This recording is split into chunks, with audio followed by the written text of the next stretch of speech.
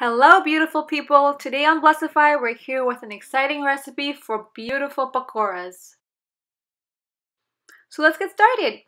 We have everything nicely laid out. So we need the main ingredient here, which is the chickpea flour, also called gram flour or besan. We need 2 cups of that. So this is the one we used. So you can find this at most Indian stores. Next we have a tomato, finely chopped, coriander, chopped. We also have cumin seeds, 1 tablespoon of that, 1 tablespoon of ajwain or carom seeds. If you don't have this, just forget about it. Next we have salt, black pepper and coriander powder, 1 teaspoon each, freshly grated ginger, 1 tablespoon, freshly grated garlic, 1 tablespoon, and 3 to 4 chili peppers. But if you don't like it too spicy, you can just reduce it or increase it depending on your taste. We have green onions, 1/2 cup.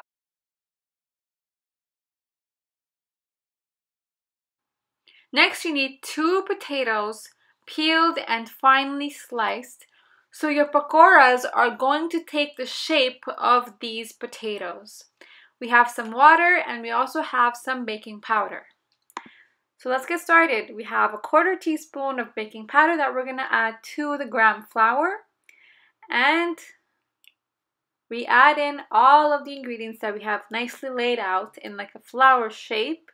So the cumin seeds, the carom seeds, in goes the coriander, the tomatoes. So just add in everything that we have.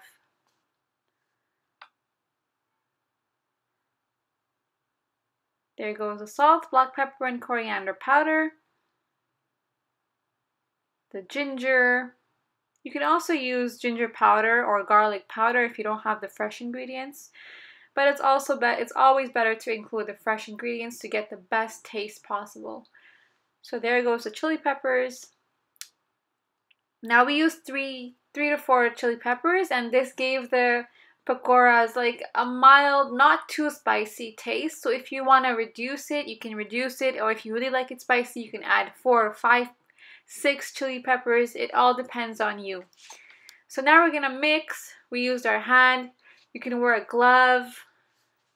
You can also, if you don't have gloves, just use your hands. It's okay. It's a bit sticky. So for now, we didn't add any water. We're just gonna mix it with our hand. We want to incorporate all of the flour. Next, we add in the potatoes. Continue mixing with your hands. We want to make sure that all of the potatoes are covered with the batter.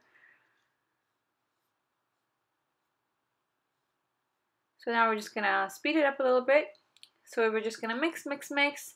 Add a little bit of water at a time. You don't want to add too much to make it runny.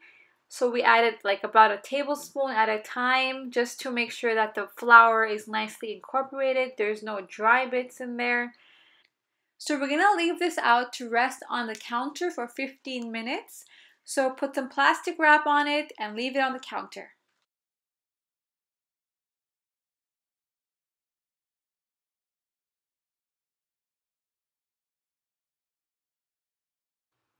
After about 15 minutes, you can get ready to fry.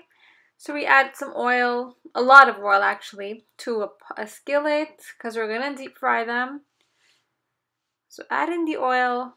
Try to use the best quality vegetable oil. So we're gonna just give the batter a mix with our hands just to make sure everything is evenly mixed. And you see that the potatoes have softened. And the batter is not too runny and not too sticky. It's just right. We also laid out a plate with some paper towel. So once the pakoras are done frying, we're going to let it sit on the paper towel. It's going to absorb the extra oil. Begin by testing to see if the oil is hot enough for frying. Drop a little bit of the batter into the oil.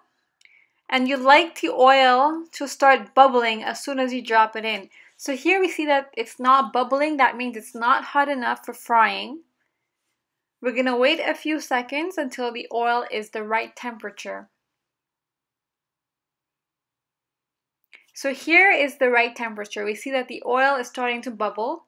at this point we can start making the pakoras. So the way you're gonna do this is you're gonna take one potato and evenly coat both sides with some batter and then gently drop it into the oil. You're not gonna touch the oil with your fingers here.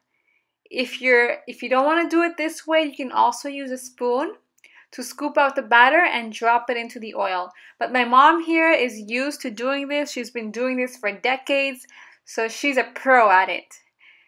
You know, I was really scared looking at her. I was like, how are you doing this? Are you not scared of burning your hands? She's like, no, this is not hard at all. She's old school. She likes to do everything by her hand.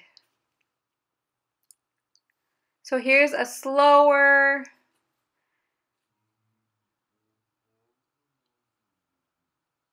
So you see, she did not touch the oil at all with her hands. But if you don't trust yourself and you're scared that you're going to burn your fingers, by all means, go ahead and use a spoon. So this kind of skillet allows us to make about a dozen pakoras at a time. Just find an empty gap and add in the batter wherever you can. So it takes about 5 minutes for the pakoras to fry and be cooked on the inside. So you want to make sure that your stove is on medium. It's not too high, not too low. We don't want to burn them on the outside and then still be raw on the inside. So just keep flipping them. We want them to turn a nice brown color and be completely cooked on the inside.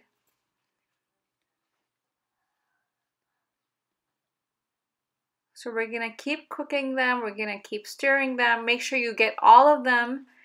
The ones that you placed into the oil first are the ones that are going to come out first. So here we see that they're turning a nice, beautiful golden brown color. We want the color to be a little bit deeper than this. So we're going to keep frying for a few more minutes. In total, it's going to take about 5 minutes for the whole batch to be cooked. So at this point, this is the color that we like. So using the strainer, we're going to shake off the extra oil and place the pakoras on a paper towel to soak up the extra oil, like this. And once you've removed all of the pakoras from the skillet, you can start again until you've finished the batter completely. So with this recipe, you can make about 3 dozen pakoras. And now you can start placing them again into the oil.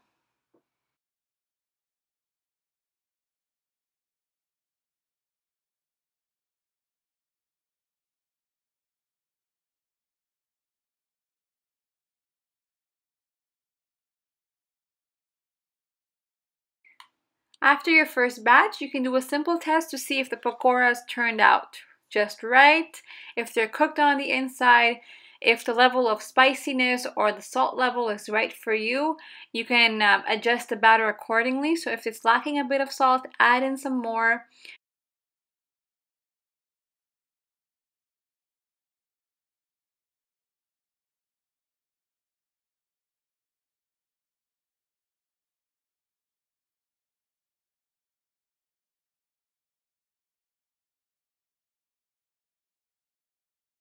Once you're done frying, put them on a beautiful platter, serve it with some chutney. Here we have mint chutney. The recipe for this is also coming up. We hope you enjoyed this video. We hope you're going to try it out. Let us know how it works out for you. If you have comments or questions, leave them below. We're going to answer them. And please like, subscribe to our channel for more delicious recipes coming up.